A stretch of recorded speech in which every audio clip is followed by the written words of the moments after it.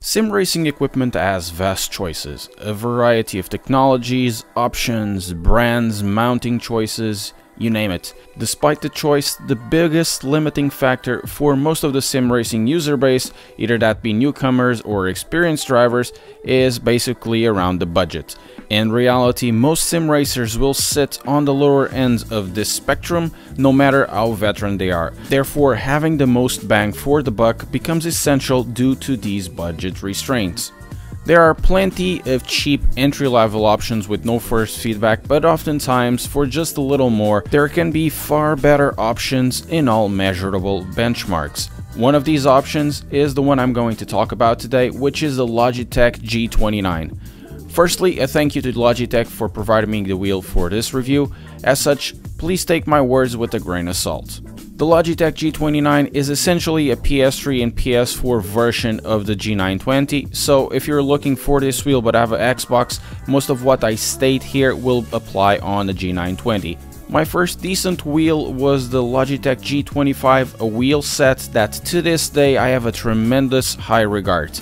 So it was really interesting to drive it and compare it to my memory, the Driving Force GT we've reviewed early this day, the G25, and of course the wheel I currently run and still will be on my rig, the T300RS.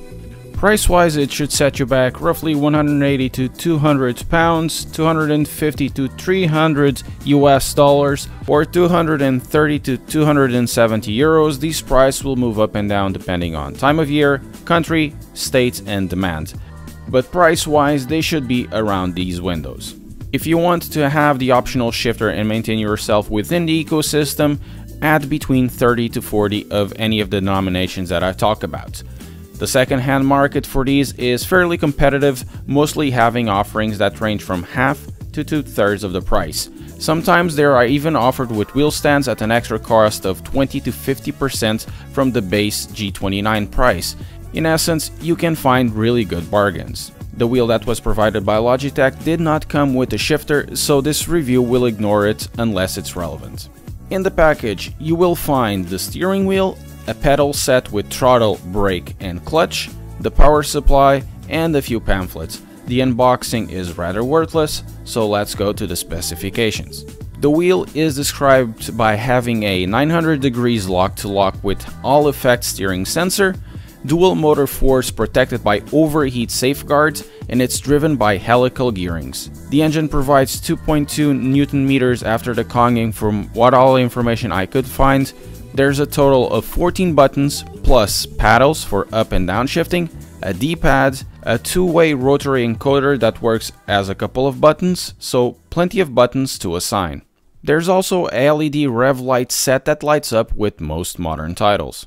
The pedals are potentiometer based with a non-linear brake pedal, but more on the brake pedal a little later on. Construction wise, both the wheel and pedal set are fairly well built, the wheel having a hand-stitched leather or leatherette, an aluminum construction on the rim, while the pedals, having most of the base made of plastics, the pedals themselves are made of steel. In terms of construction, they haven't changed much from the G25. On the base of the wheel, there's a power cord connector, two serial type connectors, one for the pedal, another for the optional gearbox, and also a USB cable. All of them are routed through the back through some ridges. This is for me something that needs to be changed on future wheels, as if something is needed to be done in a part of the setup, the whole assembly needs to be removed. Also, it's very easy to have the cable detached from position during assembly and run the risk of scoring or breaking the cables. So this is something that Logitech could improve on. There's two ways of mounting the wheel. The first one would be hard mounting it or using the two clamps, one on each side. The clamps have risers to attach to thinner tables. After a clamp is set in place by torque, it's locked down by pressing the rotors. The pedals can be hard mounted as well or be used in the ground. There's a few rubber pads for slippery surfaces and an optional carpet grip system that is activated by pressing a retainer. I've tried this wheel by using only the clamp holder, and much like the Driving Force GT or G25 that I used a few years ago, it was more than enough, though some slippage might occur when the clamps start to wear down. As for the pedals, because of the extra force necessary to press them compared to the Driving Force GT, the rubber inserts were insufficient. So if you're thinking of using this without a wheel stand or a way to hard mount them, consider getting something that avoids the pedals to move, or use it over a carpet. I've tested the performance of the wheel in just a few titles, mainly iRacing, Assetto Corsa and Assetto Corsa Competizione. Generally, I can say that the performance of this combo is more than acceptable in all departments, especially considering the price tag. Firstly, the wheel, it has a decent force and it's fairly fast to move around even for a helical driven wheel. Much faster than the driving force in the G25, but it's somewhat slower than all the belt driven wheels. Button position can be awkward as it may be slightly off for thumb reach without releasing the hand from a 3 and 9 o'clock position. All of the four corners of the rim plate suffer from this issue, which can be more evident with smaller hands. The button's clickiness is generally okay, but it must be set at the blue buttons. That means the R2, L2, the R3, L3 are fairly strange in terms of movement. They seem to move up, down, left and right. And this is especially noticeable with the lower ones, which are the R3 and L3, which they feel that they can break at any moment. The pedal set is more than competent. You do require a good dose of force to activate any of the pedals. There's good range and sensibility as well. The brake pedal is somewhat strange to quantify, as when they say non-linear, it feels more like two stages. The first stage is very linear as any throttle pedal until it hits the rubber dampener when it's around 50% of the pressed range and it becomes extra stiff to push down. It does not work as a load cell, but it's somewhat in the middle between a stiff potentiometer pedal and a light load cell. It will definitely take some habit getting used to. Some will see it as a gimmick, though I see it as an improvement over older pedals. Nowadays, there's plenty of upgrade rubbers for the brake pedals, so if you don't like the original ones, either that be from the lack of force required or exactly where the rubber engages, you can change the stock rubber set with no problem at all. The pedal set is very easy to disassemble.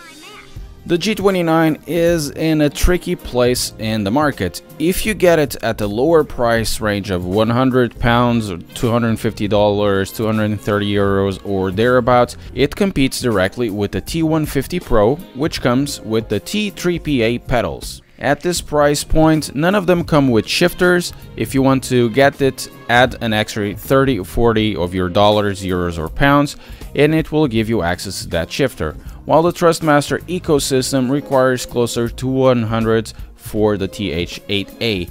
However, the T150 is smoother and has better force feedback. If you choose to go cheaper, the base T150 is about $20 to $30 US or Euro cheaper, but it comes with far inferior pedals to the G29 or the T150 Pro.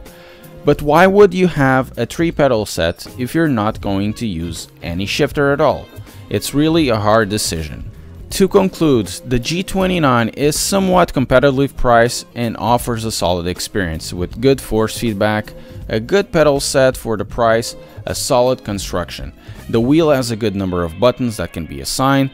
The brake pedal probably won't satisfy everyone, but I did like it, but for the price, it's hard to have any better. I believe it's a good buy, though I would also consider the competition if you are looking for upgrade routes. Logitech could make the choice easier by adding the shifter like they used to do it with the G27 and G25 years before, because at this price the natural competition will be the T150 that offers somewhat of an upgrade route if you want to, and offers also a little better force feedback and a much smoother drive. Still, I think if you choose to go Logitech over Trustmaster in this specific regard for this price range, you won't be disappointed. But anyways guys, I hope you have enjoyed the video. I hope you have found it informative. If you did, don't forget to press like, subscribe, share, tell me in the comments what you think about the wheel or your experiences with it, and I'll see you next time.